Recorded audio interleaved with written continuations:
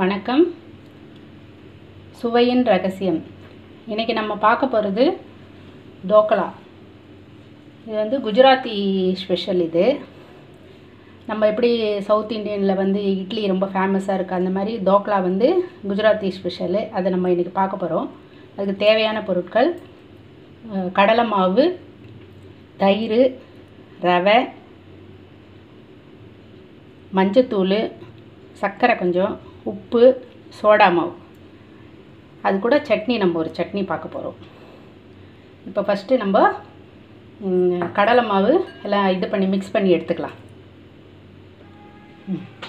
இது 150 கிராம் கடலை மாவு பவுலில் போடுறேன். 100 கிராம் தயிர்,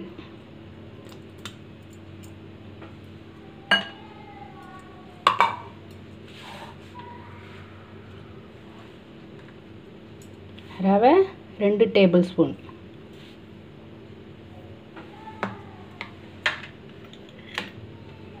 மஞ்சப்பொடி 1/4 டேபிள் ஸ்பூன், உப்பு 1/2 டேபிள் ஸ்பூன். இது கூட பேஸ்ட்டு போடணும். பச்சை மிளகாவும் இஞ்சியும் அரைச்சி இதில் போடணும். இப்போ நம்ம பச்சை மிளகாவும் இஞ்சியும் அரைச்சிக்கலாம். இந்த 2 பச்சை மிளகா போடணும். ஒரு டீஸ்பூன் இஞ்சி துண்டு இஞ்சி இது போடணும், திருவனது போட்டிருக்கிறேன்.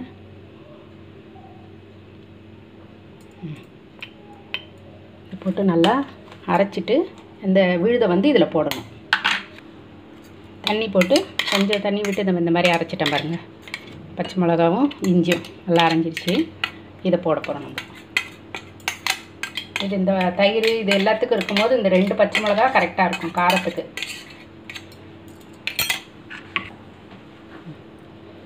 இதில் ஒரு டீஸ்பூன் சர்க்கரை போடணும். இப்போ இதை நல்லா கலக்கணும். கொஞ்சம் தண்ணி போட்டுக்கணும். இதில்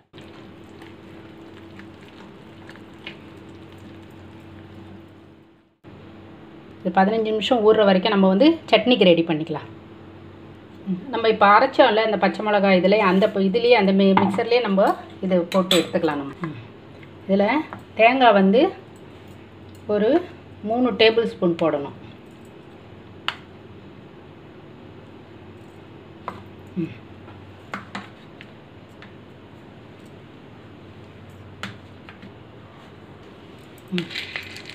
ரெண்டு டேபிள் ஸ்பூனு உடைச்ச கடலை. அப்புறம் இந்த கருவேப்பிலை பாருங்கள், இந்த மாதிரி 2 இருக்கும். இந்த 2 கருவேப்பிலையை அப்படியே பச்சை உருவி போடணும். அதில் அப்புறம் 2 பச்சை மிளகாய், அப்புறம் ஒரு தக்காளி, இந்த சைஸு சின்ன சைஸு. இதில் புளிப்பு காரம் எல்லாமே வர்றதுக்கோசரம் இந்த தக்காளி.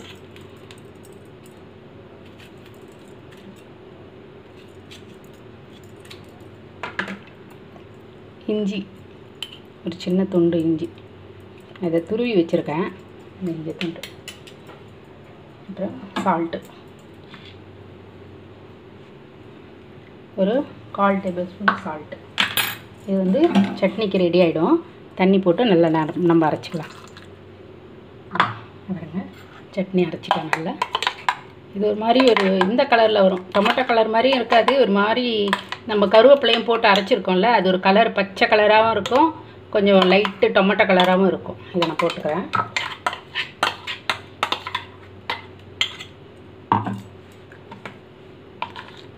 இந்த சட்னி ரெடி பண்ணிட்டேன். இப்போ நம்ம தாளிச்சிக்கலாம்.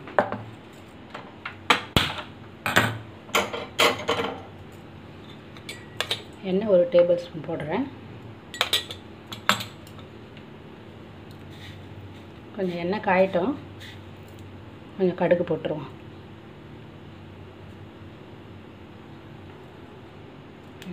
எண்ணெய் காஞ்சிடுச்சு. நம்ம கடுகு போடுவோம்.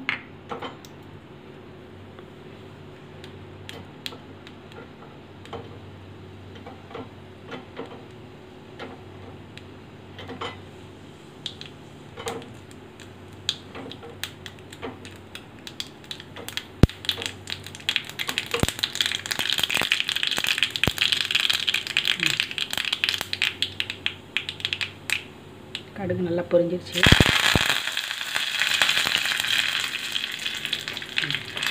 இந்த சட்னியில் போட்டுருவோம்.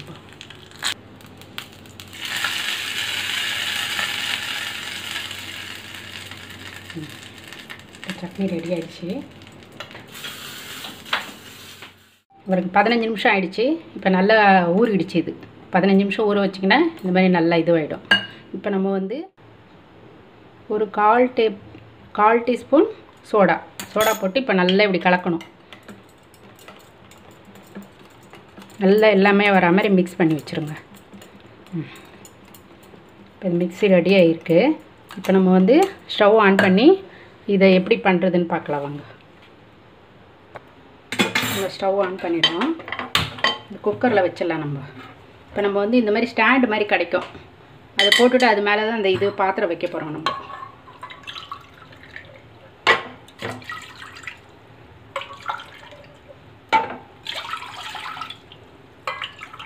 தண்ணி சின்ன கிளாஸில் 2.5 வச்சுருக்குறேன். நம்ம இட்லிக்கு எப்படி வைப்பீங்க அதே மாதிரி தான் இது. இதில் இது மாதிரி தண்ணி வச்சாச்சு. இப்போ இதிலேருந்து எண்ணெய் தடவிட்டு இதை வைப்போம். கொஞ்சம் சூடானவுடனே இந்த மாவு எடுத்து ஊற்றணும்.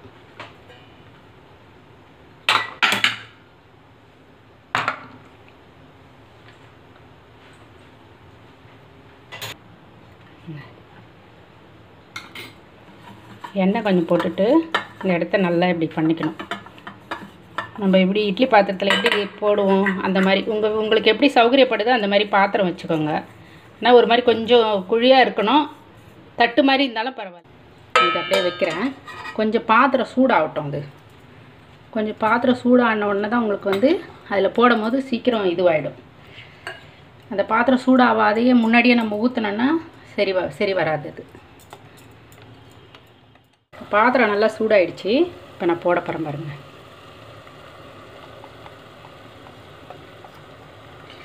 இது நல்லா உப்பி ஃபுல்லாக பெரிய இதுவாக வரும். அப்படியே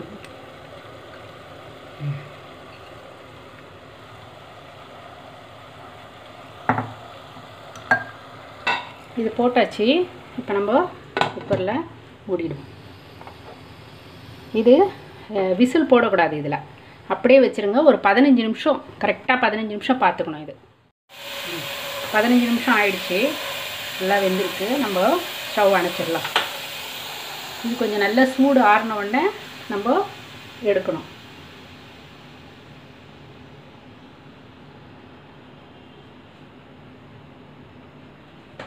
நம்ம மக்க போகிறோம்.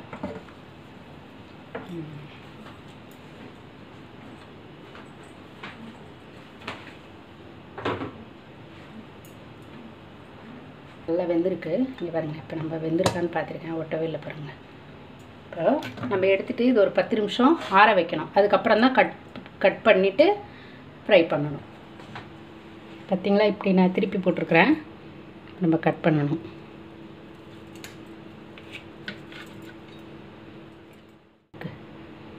கட் பண்ணியாச்சு. இப்போ நம்ம தாளிக்க போகிறோம். இதை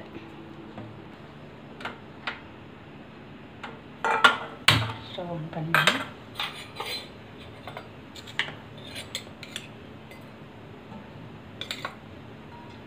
இது ஒரு 3 டேபிள் ஸ்பூனு எண்ணெய் போட்டுக்கோங்க. அப்புறம் கடுகு ஒரு டேபிள் ஸ்பூன் கடுகு.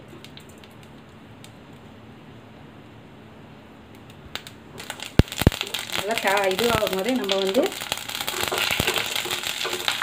பச்சை மிளகாய் போடணும். இந்த பச்சை மிளகாய் போட்டு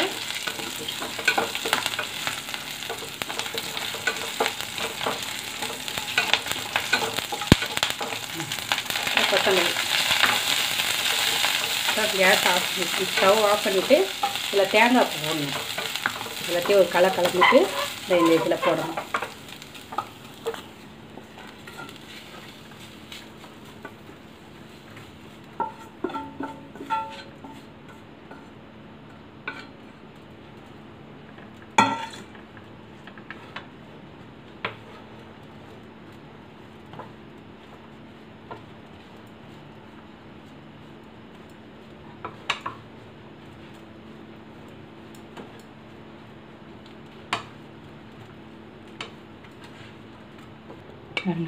டோக்லா ரெடி ஆகிடுச்சு. இந்த மாதிரி கொடுக்கும்போது இப்போ தேங்காய் பூவோடு சேர்த்து இப்படி கொடுக்கணும். இப்போ நம்ம ஒரு பவுலில் போட்டுக்கலாம். ரெடி. இந்த டோக்லா கூட இந்த சட்னி ரொம்ப டேஸ்டியாக இருக்கும். ட்ரை பண்ணி பாருங்கள்.